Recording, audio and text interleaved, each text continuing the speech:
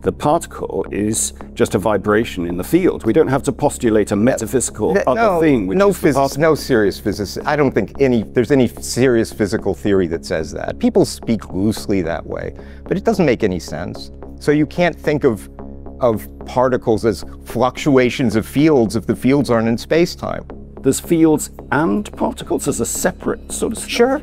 There are always different ways to look at the same thing. So it doesn't really make sense to say that the particle is the thing that is real if there's another description that's exactly as good but doesn't have the particle.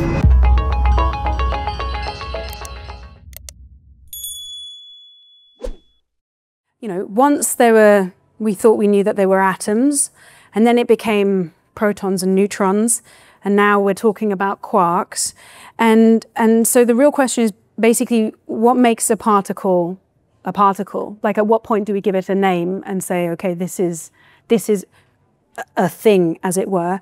And I think, Hilary, you referred to this as the sort of, there's no end to these Chinese boxes. So what do you reckon? At what point do we say that something is a thing? Yeah, well, I think, just to pick up on what Tim was saying there, I think the way that he described that is, we've got these different accounts. You've got the particles, we've got fields. Then as an underlying thing, we could have spin networks, we could have strings, you know, whatever.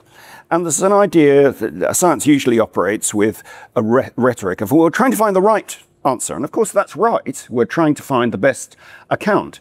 But the point I would want to make is, you're not going to get to a final account. That's not what's going on. Of course, you can always try and improve account, but usually the notion is that we're getting better, we're getting closer. And I don't think that's what's going on. It's, you can have a certain way of holding the world, and you can apply that, and you can interpret it in that light.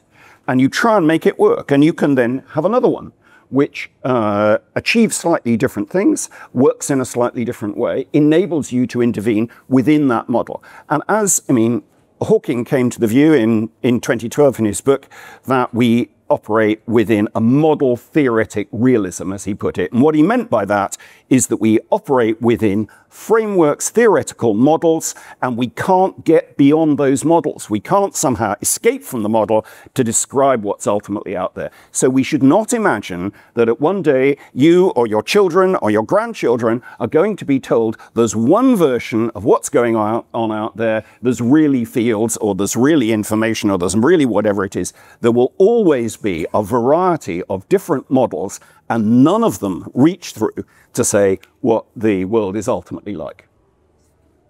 I feel like both of you should have a strong opinion about that. You want me to? Well, yeah, go on. So, Tim. they're theories, right? They're proposals, they're hypotheses. You want them to be clearly articulated, sometimes they're not. Some articulated theories postulate their particles, some postulate their fields, some postulate their strings. Okay. Then the question is, what kind of evidence could we have that might make one of these plausible? And can we ever get, so let me just, historically, there was a thing called the parton model, which we now call the quark model. And initially, when Murray Gell-Mann developed it, he's very clear. He said, this is just math. This is just kind of a math, there's a mathematical, we're finding all these particles. I can organize them mathematically by postulating, as it were, these purely mathematical quarks. Then he later was convinced, no, quarks actually exist. What convinced him? Deep inelastic scattering results from the Stanford Linear Accelerator Center. You just take electrons and whack protons really hard with them, and you notice that they're coming out as if they're 3-point-like scattering centers. So you have to look at any of these theories. What's the evidence? Sometimes the evidence becomes so overwhelming. We now know the moon is made of rock. We know it, right? Aristotle didn't know it. He thought it was made of ether. Why? We now have better evidence. So you have to ask, how good evidence can you have for these theories? And then you have to go theory by theory and see, what does it predict, and so on. We have pretty good reason to believe that it's not Chinese boxes forever. We have really good reason to believe that electrons are not made of anything else. Why? Because the electromagnetic form factor that goes into the scattering predictions. I mean, there's technical reasons for this. So this kind of very general, high-level skepticism, I think, is inappropriate when you have definite theories and you're asking for definite reasons to believe them. Does that chime reasonably for you? So yeah, broadly speaking, it's reasonable, though one could say we don't yet have evidence that electrons are made of anything.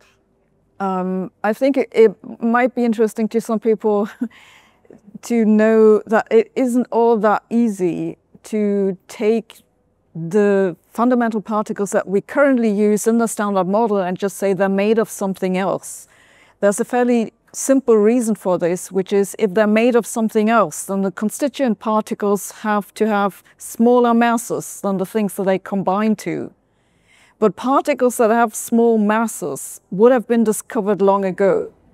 So if one tries to, because particle colliders produce all particles below the energy of the collision generically. So you have to somehow get around this problem, and there are few possibilities to get this done. One is to say, well, they interact very rarely or very weakly, then you can do it. And the other things to say is kind of similar as it is with the strong nuclear force, which is that they are bound together very strongly, and it takes a lot of energy to pull them apart. So this is why we don't have quarks floating around individually, but they're bound together in neutrons and protons. So that said, I think I kind of agree and disagree with both of you. I think it's right, of course. You know, we call a thing a particle if we have evidence for it, and we have mathematics to explain this evidence, and then we can define something that we say, well, this is a particle. So this is my instrumentalist view on things. But that doesn't necessarily mean that this is the only way we can talk about it. There are actually quite interesting examples in the foundations of physics where you can have two completely different mathematical formulations that give you the same predictions for observables. Let's call it a duality. Maybe the best known duality is the area of CFT duality that I don't want to talk about in great detail because then I'll still be talking in tomorrow hours. But broadly speaking, it means that we can try to explain what we see in a particle collision as a sort of gravity theory in a space with one dimension more. So it's a completely different thing. And the important thing about this is that the stuff that is a particle for us in the laboratory is no longer a particle in this other description, which is mathematically exactly as valid. So I think that is kind of a physics example that supports your point that there are always different ways to look at the same thing. So it doesn't really make sense to say that the particle is the thing that is real if there's another description that's exactly as good but doesn't have the particles. And just to pick up a point you're making, Sabine, though, which is really exactly along the lines that I was arguing, which is that many of you might imagine that if you think of an electron, you probably have a picture of those drawings. You have a sort of atom in the middle and the electron somehow going around the outside like a ball. But of course, there are plenty of circumstances where scientists are not thinking of it as a particle going round like that, but it's a probability space in which there's no particle to be found anywhere at all in that probability space as such. It is found in a particular place as a result of you observing it.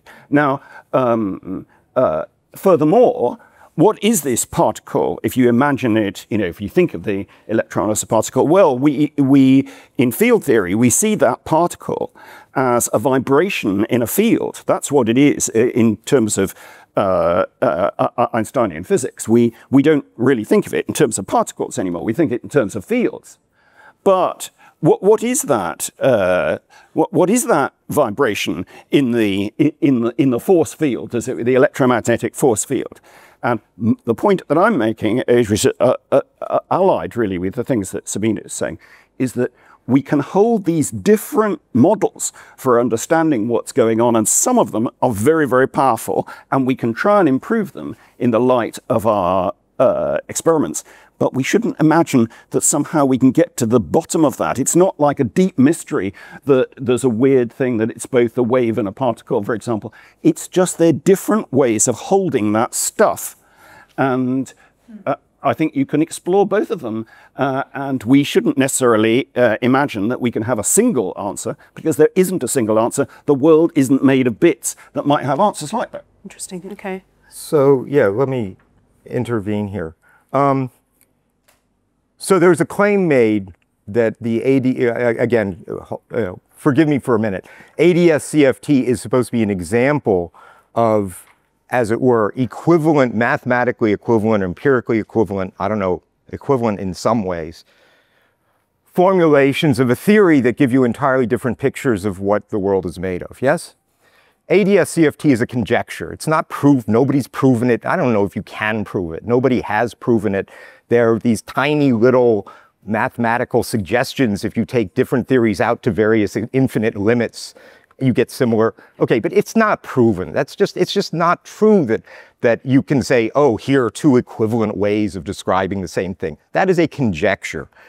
Even if it were true, we have that all the time in physics, and we don't think they have to be equal. So Lorentz had an understanding of space-time where there's absolute simultaneity. Einstein got rid of it, but you can prove in their applications they make the same predictions. Nobody thinks they're the same theory, right? There's different theories. So, you know, this idea that, oh, of course, if you can describe it this way, then you can describe it that way. We actually do not have lots of examples or, you know, examples of that. And then you have to think hard, if you have alternative theories, what the evidence is that makes one more plausible than another. It's not a matter of proof, but it's a matter of plausibility. Okay. I mean, so I'm curious, I mean, so the picture that I'm getting right now, I don't know about you guys, is that it seems to me that this idea of particles is something that can be useful. And if there's evidence for it, then we can hold it to be true. So evidence seems to be important, but also there's this idea that the way in which that it has a function for how we think about things and how we can proceed through the sort of scientific endeavors and the phenomena that we're trying to explain. But at the start, we also mentioned that we were going to talk about fields. So Tim, can I just ask you to sort of give us an explanation of what's the difference basically between a particle and a field? And so if particles are a little bit, some particles have evidence, others don't, does that mean that they are instead fields, or that we should be thinking about fields? Okay, so yeah, so let's start with some definitions. A particle is always somewhere. A field is always everywhere, right? Just classically, electromagnetic field, classically is postulated at every point in space and time it has a value. A particle is always somewhere, and typically what people mean by a particle is more than that its trajectory through space-time is continuous. You don't think of particles as discontinuously jumping around, okay? All right, so particles are not fields, fields are not particles. Electromagnetic fields we're familiar with from classical physics. They were postulated, very useful. Particles have been postulated, very useful. As the quote from Bell that I read is from John Bell, is that we have phenomena, like little dots appearing on screens. And certainly one handy thing for explaining that phenomenon is to think there was a little invisible thing that pretty much hit the screen there and caused this flash or this emulsion or whatever. Now, it's not the only possible explanation, but it's a pretty reasonable one. So yeah, particles and fields are different, and you should be clear about what you're postulating.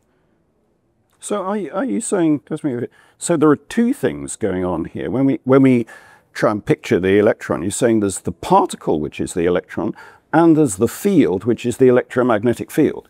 Well, classically there is. And quantum mechanically, you can have particles and then wait, you know, what is represented by the wave function, which is a different non-classical kind of postulated entity. But I mean, in the context of field theory, don't we just think of the particle is just a vibration in the field? We don't have to postulate a metaphysical other thing. Which no serious physicist. I don't think there's any serious physical theory that says that. People speak loosely that way, but it doesn't make any sense. I mean, there are vibrations in electromagnetic fields because they're local things. You can ask of an electromagnetic field, a classical electromagnetic field, what is it here? What is it here? Is it fluctuating here? Is it fluctuating there? In quantum theory, the field-like thing is the wave function. It's not even definable in space-time. So you can't think of particles as fluctuations of fields if the fields aren't in space-time. Okay, so say within something? Einstein, you know, there's fields and particles as a separate sort of stuff. Sure. I mean, that's a classical theory, of I course. think we're confusing two different fields. Like there's the classical field, the electromagnetic field, and then there's the quantum field. There's the vacuum of the quantum field, and the particles are excitations over the quantum field of the vacuum. So this is why physicists talk about this as excitations over something. And this is very similar to what I was talking about earlier with the quasiparticles, where you can think of the material as kind of the background.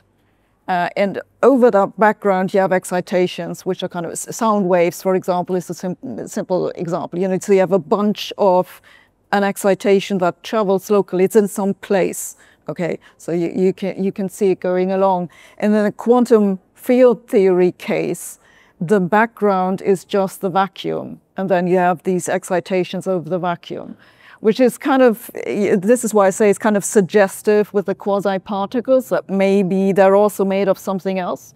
But this is where this idea comes from. So just so I'm very clear on this, you're sort of suggesting that there's, in the field view of the universe, there's a field, and then what we can think of as particles, let's say, or where we might think of defining something as being a particle, is where something's happening to the field, that there's some sort of movement in the field. Right. So it's a bit like the ocean, basically. Yeah, exactly. So the peak of the wave is kind of where we might look with a different lens.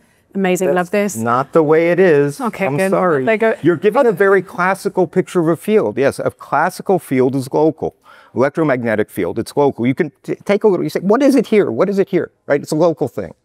Quantum mechanics doesn't, I mean, the quantum field, the wave function, just isn't defined on physical space. It's not like that. Does that mean that you can't measure it? Is that what you're saying? Measure it. Well, measure it is a matter of finding some interactions that you think give you information about the physical values of various variables. Which you can't. Of course, do. you can. You can. I mean, you can check all kinds of things in the lab. I mean, the point is that classical fields are local objects. They're what John Bell called local beables. You can just pick out a little region of space-time and ask, what is it there? What is it there? You can specify it here independently of anywhere else. The quantum wave function just mathematically isn't like that. You can't understand it that way. You can't. Mathematically, you can't understand it that way. Okay, it's a new thing. But the quantum wave function is a very different thing than a classical field. Okay, so we have two different kinds of field. I mean, Sabine, you kind of said that as well, and Hilary, I feel like this talks to your point at the beginning. To continue watching this video, click the link in the top left or in the description below. With a free trial, you can enjoy the full talk and thousands more. Thank you for being part of the conversation.